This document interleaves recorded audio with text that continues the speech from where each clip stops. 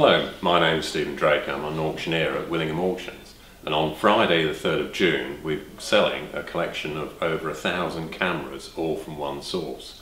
It took nearly 3 hours to load the van with them, and it's taken me personally nearly 3 days to sort them out.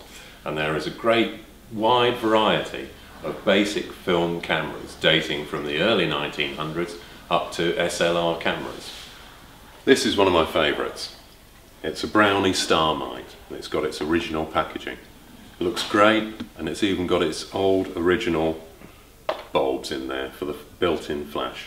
Another weird one is this Russian cine camera.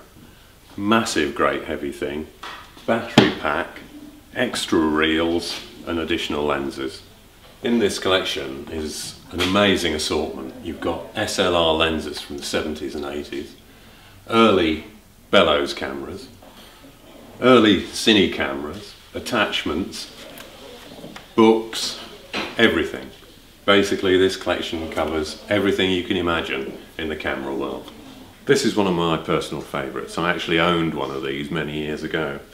It's American, it's Argos, it's very, very heavy and a very good quality piece of kit basically.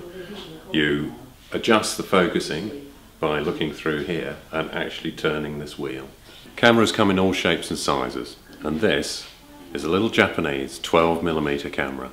Fully functioning, comes with its own leather case. The whole collection of cameras from one source should sell for between £4,000 and £8,000 on Friday morning.